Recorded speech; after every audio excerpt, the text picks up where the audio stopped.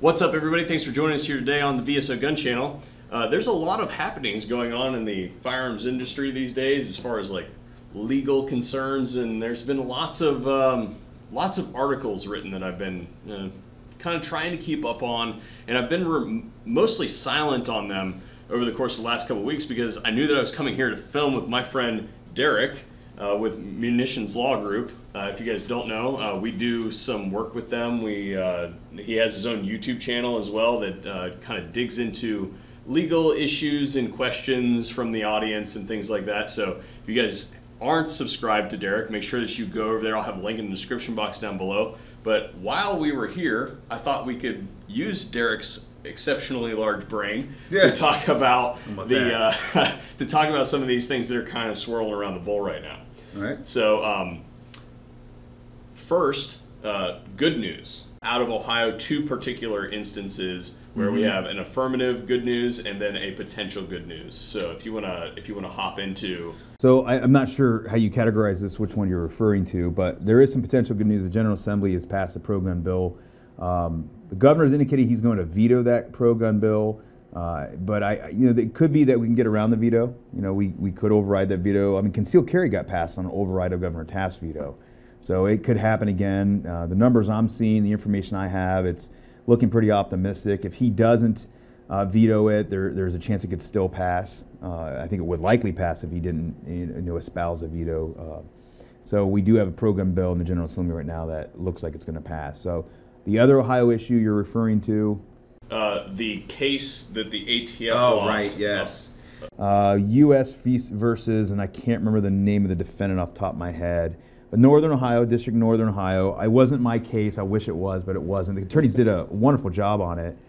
The expert witness for that case actually is an expert witness we use quite a bit. Rick Vasquez is the former acting director of the Firearms Technology Branch, and he was flown in to testify against the government's expert as to whether or not essentially, I don't want to call it an SBR because that was the whole argument. Was this rifle, well, was it a rifle? And if it was a rifle, was it an SBR? And you get into the hyper-technical language of the National Firearms Act and our position, I guess, the pro-gun position, or Rick Vasquez's position, and the defendant's position was it was not. They were following all the previous known regulations that the ATF has promulgated, all the previous opinions as to whether or not like a cheek rest was considered a stock, right? And if there was no cheek rest and it was a handgun, whether or not the angled foregrip became a vertical foregrip, things like that. And I haven't dug into the case. I wasn't there from the beginning, but I've read the pleadings. I can most of them because most of the case is sealed. And from what I can tell, they were going back on what they had said before, which is a scary thing. I mean, think about that. The ATF tells you can do something, then you can do something else. You do something else, and they prosecute you for it. We've never seen that before. There's actually legal theory, a defense legal theory, and I don't know if it was argued, but entrapment by estoppel. I always get those mixed up, or estoppel by entrapment. I think it's entrapment by estoppel. But basically, if a government agency tells you can do something, you do it. Turns out to be illegal. They are stopped from prosecuting you. They're basically entrapping you, if you will. I don't know how that was utilized or if it was utilized, but nevertheless, the point is the way it's been advertised to us, at least from the information we have gleaned, is that the ATF has gone back on previous opinions. I don't know how true that is. I haven't done an analysis or anything, but that's what it appears to be. So the gentleman won. He won his case. So he's not looking at 10 years in prison or whatever. But it was touted across like gun media as this major victory for the hamstringing of the National Firearms Act type thing. What are your kind of opinions? I have mine, but I kind of see it as like a maintenance of the status quo more than anything else. Yeah, I don't think it changed a whole lot in the industry. Again, I don't know the hyper-technical details of the case. I haven't really dug into them, but from my overview of it, I don't think it's going to change a lot in our day-to-day lives as being NFA owners by any means. It does make me a little concerned that if the ATF is changing their tune on previous regulations and not notifying the industry before they enforce it, that to me strikes me as very un-American and very scary. I'm not saying that's what's going on, but if it is, that is a scary thing, because how are we supposed to make sure that we're legal if we don't know the law or don't have it available to us or how it's being enforced? Because typically that's how it happens when they come out with a major decision on something like that. Usually they submit it to industry professionals to weigh in on it and see how it's going to affect business broadly and then day-to-day. I mean, I've read some different articles out there, and again, it's all anecdotal at best, but you know that the ATF, the DOJ has changed how the ATF is being utilized after the Vegas shooting. I don't know if there's any truth to that, but we have noticed as attorneys that there seems to be, and that's normal, but a change in winds as the policies and politics change at the White House too. So we'll see how it fleshes out. Speaking of seeing how things fleshes out, House 7115. I believe that's the number, yeah.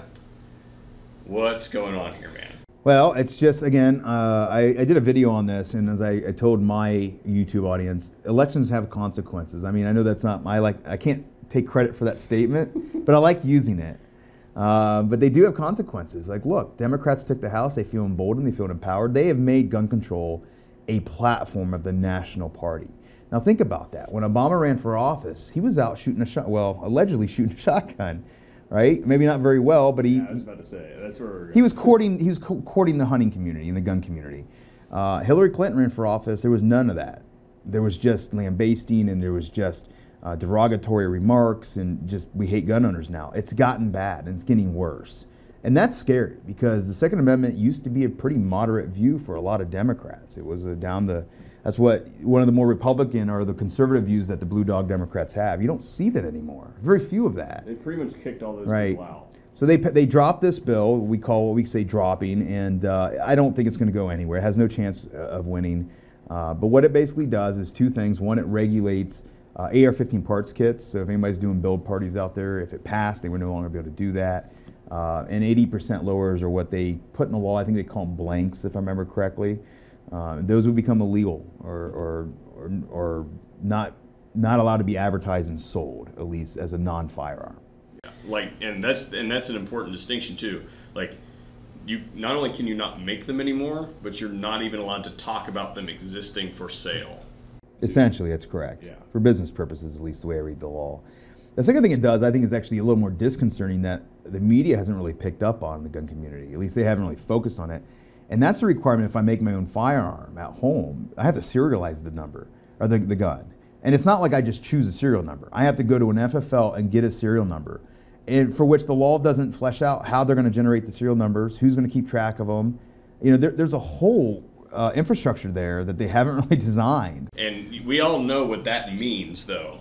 That means that it's probably going to be ceded to the ATF to basically say, here's your baby, right? Build it. Right. It's just, you know, you can say I sound like a kook or a right-wing nut or whatever, but look, at the end of the day, why do you need to have sequential serial numbering of firearms that are being made on every gun? There's one reason only that I can think of for homemade firearms, and that's to track those guns. You can say what you want, but it's just the start to the inevitable. I think Communist Lenin once said that the perfect device to denying gun ownership to the bourgeois was a system of licensing and registration, and that's just another step in that direction.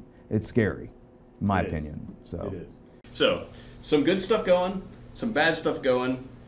Forces are moving. Guys, it's really important that you guys are politically involved and are up on all these issues. So I hope that this kind of shed some light on some of the things that are going on around the gun community right now.